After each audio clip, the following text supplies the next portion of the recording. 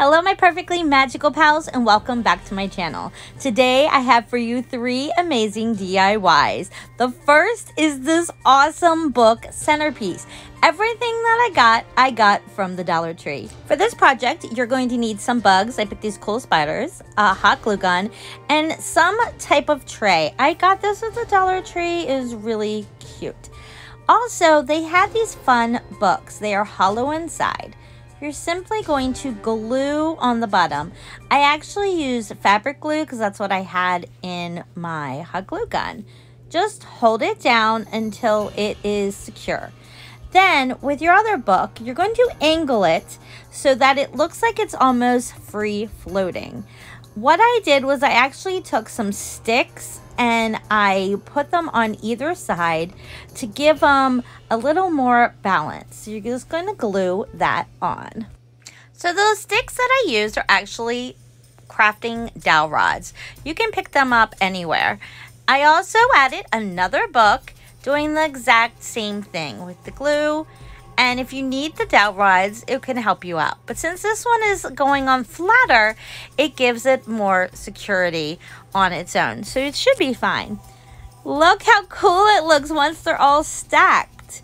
It looks like a ghost came in and was playing around. Then I'm going to take some moss. You can use moss or even spider web like the cotton, and glue it in between your books so that it kind of hides the glue and gives it that spooky look that you're going for.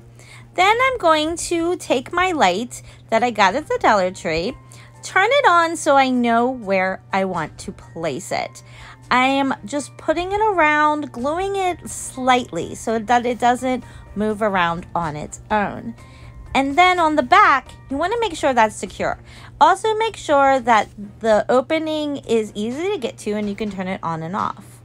Then with more moss, you just fix it so that it looks really good.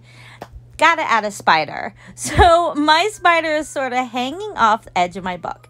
And there you go. It's super easy and fun. I added a couple more spiders to the bottom to make it even spookier.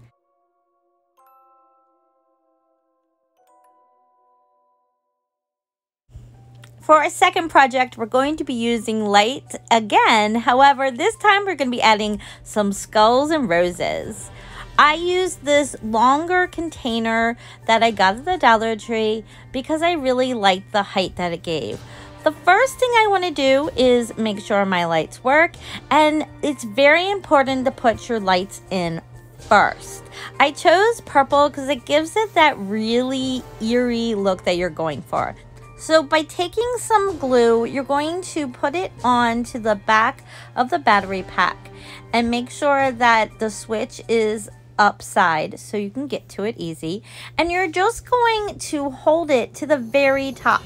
I'm also going to glue it to the bottom so that my lights aren't wiggling around. These are great to use because they have a natural spring to them, and so it's easy to work with. Then I'm going to just start adding things. You can add anything you want. I chose purple roses to complement the light and my skulls. Now to make the top pretty, I used a whole rose there and just glued it onto the battery so that it would stay secure. You can add moss or anything that you want. It's really that easy. Now for the piece de resistance, you have to have a little spider crawling around on the rose. This is such a fun and easy craft that anyone can make.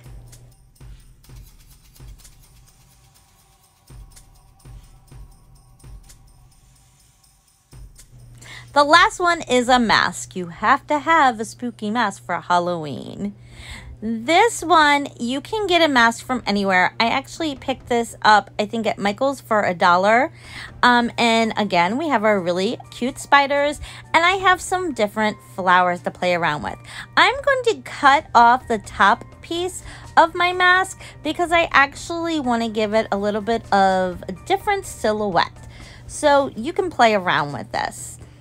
Now, taking my flowers apart, I'm actually going to be building up my own fabric, which will give it this pretty ethereal look. Kind of spooky, lots of fun. Now, arranging all of the petals going up and outward, I'm just gluing on to kind of give a layered effect. You can do this with different colors, different type of flowers.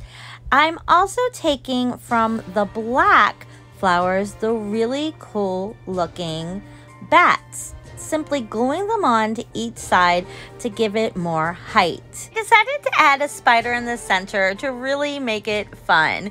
Look how cute it looks! Thank you so much for watching.